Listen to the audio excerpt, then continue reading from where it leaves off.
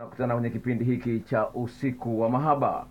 Msikilizaji wa Radio Afya, jiandae kusikiza mada ambayo nimekuandalia siku ya leo, mada inayosema kipaumbele ndo kipimo cha penzi. Kipaumbele ndo kipimo cha penzi. Hiyo ndio mada nilionayo usiku huu, msikilizaji wa Radio Free Africa. Nimekuletea mada hii nitaka kukuelezea jinsi gani utaweza kuona katika mahusiano yako kwa sehemu kubwa umekuwa unamkosea mpenzi wako, au kwa sehemu kubwa umekuwa unakosewa na mpenzi wako, jambo ambalo inapaswa ulifanyie kazi. Pale mtu ambapo anakutangazia kwamba anakupenda, pale ambapo mtu anasema kwamba anakupenda, ni muhimu sana aonyeshe hilo, alithibitishe hilo kwa kukupa kipaumbele.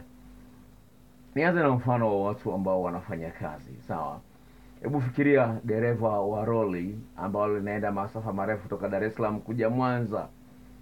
Usiku wa manane yuko anaendesha gari lori kuleta Mwanza. Ameacha watoto, ameacha familia yake, ameacha usingizi. Yuko anaendesha gari usiku wa manane.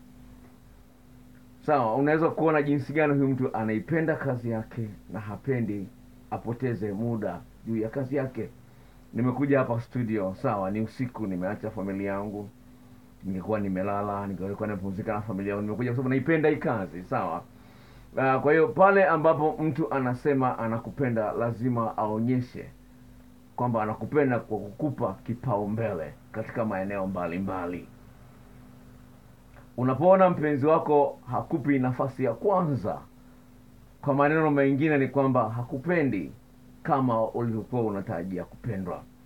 Katika mahusiano ya kimapenzi, mwanamke, kama wewe ni mwanaume, umeacha wanawake wote kukuwa na mwanamke huyu. Kama wewe ni mwanamke, umeacha wanaume wote kuwa na mwanaume huyu. Na sio hilo peke yako, kama uko ndani ya ndoa, umeacha wazazi wako ili uweze kuja kuishi na huyu mwanaume.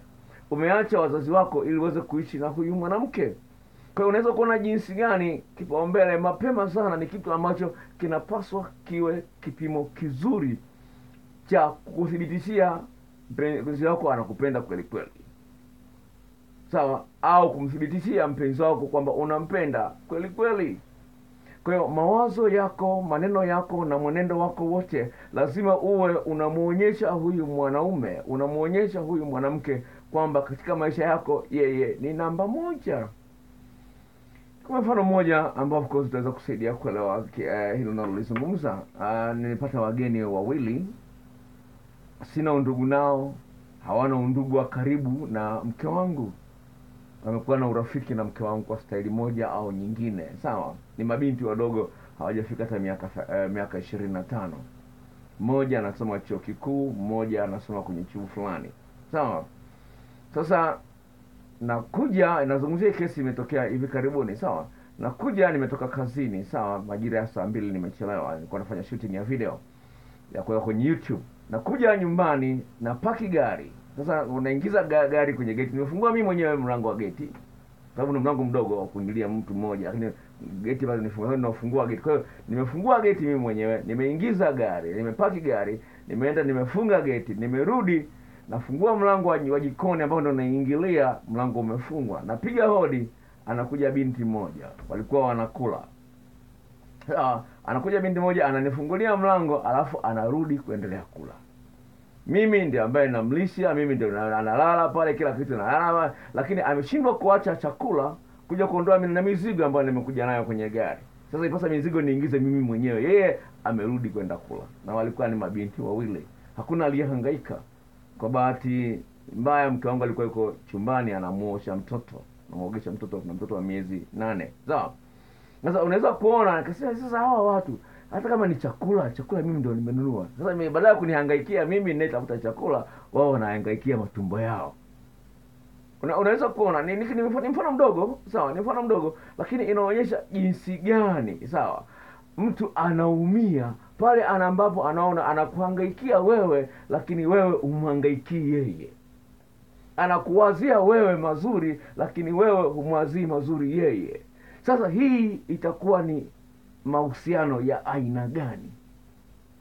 Sasa shida ni kwamba kwa watu wengi hawajatengeneza mazingira ya kuambiana ukweli. Hakuna mazingira ya uwazi na ukweli. Kwa hiyo kuna mtu ambaye ataona hapewi kipaumbele, ataona anadharauliwa, ataona haheshimiwi, ataona hapendi vya kutosha, lakini hasemi. Na kama hasemi, anakaa kimya, manake anaumia ndani ya moyo wake. Ndio maana unasikia mtu amepata vidonda vya tumbo, sijui mtu amepata pressure, sijui nini na nini. Kwa sababu gani? Anajua ninastahili kupata kitu fulani, lakini sipati. Mwangalie mwanamke ambaye mume wake amemnunulia gari, watoto wawili wanasoma kwenye shule nzuri sana, wanaishi kwenye nyumba nzuri, wana nyumba za kupangisha kama 3, sawa, wana biashara kubwa, sawa, wana magari matatu, sawa, unaona. Lakini mwanaume hana muda na mke wake, sawa, anawahi kurudi nyumbani saa 2 amefika nyumbani, lakini muda wote yuko kwenye TV, anaangalia mipira, anaangalia sijui vitu gani, hana muda wa kuongea na mke wake. Mke wake analalamika, unaona, mke wake analalamika. Kwa bahati mbaya huyu mwanamke, sawa, ana elimu nzuri, lakini ameamua asifanye kazi ili atunze familia. Anakosa raha. Kwa sababu gani? Kula, angeweza kula kwa babake ni tajiri, sawa, babake ni tajiri, wana uwezo mkubwa, angeweza akawa anakula kwao, anakaa, lakini anahitaji mtu wa kucheza naye, anahitaji mtu wa kucheka naye. Umerudi nyumbani mwanaume, mke wako amenuna, hana muda wa kuongea na wewe, au yuko busy anaangalia tamthilia, au yuko busy anaongea na marafiki zake, hana time na wewe. Huyu ni mtu ambaye anapaswa achangie kwa sehemu kubwa furaha yako, amani yako. Sasa unakuta hachangii katika kiwango ambacho wewe ulitarajia, lazima utaumia. Sasa ni mahusiano mengi yapo ambayo yana kutu ya kuto kupeana kipaumbele, jambo ambalo linasababisha hakuna msisimko katika mahusiano hayo, hakuna furaha katika mahusiano. Watu wanaishi tu kwa mazoea. Hali hiyo sio nzuri. Mwanadamu hukuumbwa kama ng'ombe, na ndio maana ng'ombe hawacheki, wanyama wote hawacheki, lakini wanadamu peke yao ndio wanaocheka. Maanake furaha ni ya muhimu sana kwako. Kupata mtu wa kukuchekesha ni jambo la msingi sana katika nafsi yako, kwa sababu ni sehemu ya mwili wako. Kama hujacheka, maana kuna vitu ndani ya mwili wako ambavyo vinafanya kazi vizuri. Unapokuwa umecheka, havifanyi kazi. Sio Mungu ameweka kicheko bure. Kicheko kina faida. Sawa, kicheko kina faida kubwa, tena sio ndogo. Kwa hiyo ukiona mume wako hana time ya kucheka na wewe, ukiona mke wako hana time ya kucheka na wewe, tambua kuna kasoro kwenye uhusiano wenu. Hajalishi anakupa hela kiasi gani, hajalishi hajakutukana, hajakupiga, lakini lazima atafute muda na njia za kuleta burudani katika uhusiano wenu. Sasa hali hiyo haiwezi ikatokea mpaka mtu amekupa kipaumbele. Unajua ni nini? Pale mpenzi wako anapokupa kipaumbele, inafikia hatua lazima yeye mwenyewe ajishtukie anapoona kwamba ameshindwa kufanya vitu ambavyo anafahamu ni vya muhimu kwako. Kwa mfano, toka asubuhi hajakupigia simu, hiyo ni saa 8. Mtu lazima ajishtukie, hivi toka asubuhi sijaongea na mke wangu, toka nimeondoka kazini nimeondoka asubuhi kuja kazini sijaongea na mke wangu, yaani nimpigie simu. Toka saa asubuhi sijaongea na mpenzi wangu, yaani nimpigie simu. Anajishtukia yeye mwenyewe. Sasa kama hujajenga tabia ya kumpa kipaumbele mke wako, mume wako, utaona tu ni ya kawaida, yanapita. Na kwa kadiri siku zinavyoendelea, ndivyo uhusiano wako unavyoendelea kuoza. Mwisho unafikia ni uvundo. Tokea uvundo, unajua uvundo, unataka ukae mbali na uvundo, sawa? Kitu ambacho kinanuka vibaya unataka ukae nacho mbali. Ndio unakuta mwanaume anakaa mbali, anasema anaenda kuangalia mpira, ana TV nyumbani, akaenda kuangalia mpira baa. Utakuta mwanamke ana mume wake, lakini masaa yote kwenye tamthilia, au ana mashoga zake anapigia simu, au masaa yote yuko kwenye YouTube, au yuko kwenye WhatsApp, au yuko kwenye Instagram, anaangalia mitandaoni watu wanafanya nini. Sababu kwenye mahusiano yake yako tupu, hayana kitu cha kuleta uchangamfu. Kwa hiyo ili upime penzi unalopata kama ni penzi sahihi, ni penzi ambalo unastahili, lazima umsaidie mpenzi wako aone umuhimu wa kukupa kipaumbele. Yaani ahangaike, aache mambo yake kwa sababu yako wewe. Afanye mambo kwa kuchangia furaha yako wewe katika maeneo mbali. Akijua unapenda andazi, ajitahidi kutafuta andazi. Akijua unapenda apple, ajitahidi kukuletea apple. Akijua unapenda muziki, apenda kununulia muziki, kuna video za muziki na vitu kama hivyo. Kwa ni jambo la msingi sana, lakini sio hilo peke yake. Kuna vipaumbele vingine vya kimaisha. Sawa?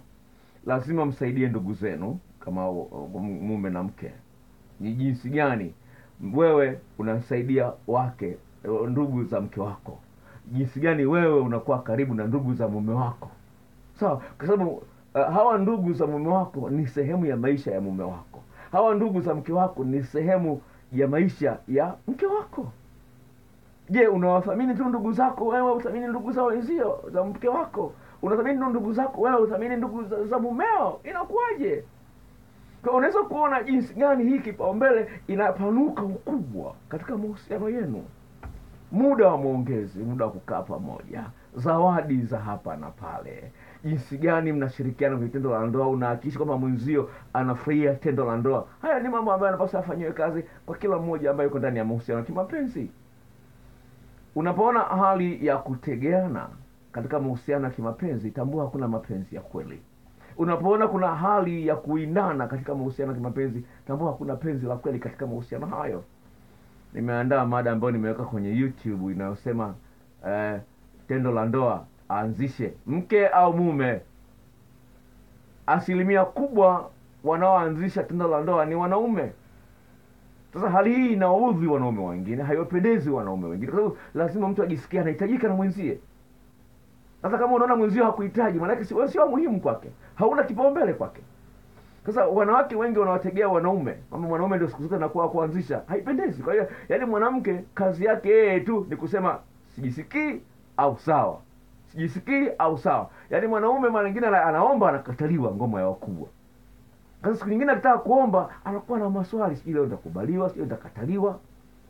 Sasa kwenye ulimwengu huu ambapo usaliti umeongezeka kasi, mwanamke lazima ajifunze mbinu za kuanzisha ngoma ya wakubwa. Kama mwanaume ataanzisha mara 6, wewe uanzishe mara 3 au mara 4. Tafiti zinaonyesha kwamba pale ambapo watu hawategeani katika kuanzisha tendo la ndoa kati ya mume na mke, ndoa nyingi zenye design ya namna hiyo wanaishi maisha ya furaha. Yaani asilimia ya watu ambao hawategeani katika kuanzisha tendo la ndoa, ndoa hizo zinakuwa zina furaha. Na unakuta ndoa hizo, unajikuta tendo la ndoa sio chini ya mara 3 kwa wiki. Sasa kusipokuwepo na ushirikiano, ukawa na hali ya kutegeana, lazima mmoja anajisikia vibaya. Sasa shida ni kwamba mwenzako anaweza kuwa anajisikia vibaya lakini hakuambii. Na kama hakuambii, ile huzuni alionayo ndani ya moyo wake inaanza kunyonya penzi alilokuwa nalo kwako. Umeshaona sponge godoro, kata kipande cha godoro, weka kwenye sahani yenye maji, inanyonya maji yote. Sawa, kadhalika huzuni, jambo ambalo unaliona kwamba haliko sawa lakini unashindwa kulizungumzia, linanyonya mapenzi ulionayo kwa huyu mtu. Unajishangaa tu huna hisia na huyu mtu kama zamani. Unajishangaa, unashindwa kumchangamkia huyu mtu kama zamani. Kwa nini? Ni kwamba penzi limepungua. Kama kuna kasoro, kama kuna udhaifu, mnaambiana, unamwambia bwana mwenzangu, hii bwana silipendi, niondoe. Sasa katika mazingira kama hayo ndipo mtajenga penzi zuri. Lakini pale ambapo unaona kwamba huna uhuru wa kusema kitu, lazima penzi kati yenu litapungua nguvu. Sasa hali hiyo sio nzuri. Lazima kila mmoja achangamke, aweze kuona jinsi gani anampa kipaumbele mwenzie. Mhangaikie mwenzio aone kweli unampenda. Umthibitishie mwenzio kwa kumhangaikia. Tumia akili yako kuwaza, ni jinsi gani nitamsaidia mwenzangu afurahie zaidi uhusiano wangu. Ni jinsi gani leo nifanye nini? Sasa hivi nifanye nini? Ili mwenzangu ajisikie kwamba kweli namthamini. Usikae kimya. Mweleze mkeo, mweleze mumeo pale ambapo ana mapungufu. Mweleze ili awe na mchango mkubwa. Kuchepuka sio jibu. Sawa, kuchepuka sio jibu. Jinsi gani nyinyi wote wawili, kila mmoja anahangaika kwa ajili ya furaha ya mwenzie.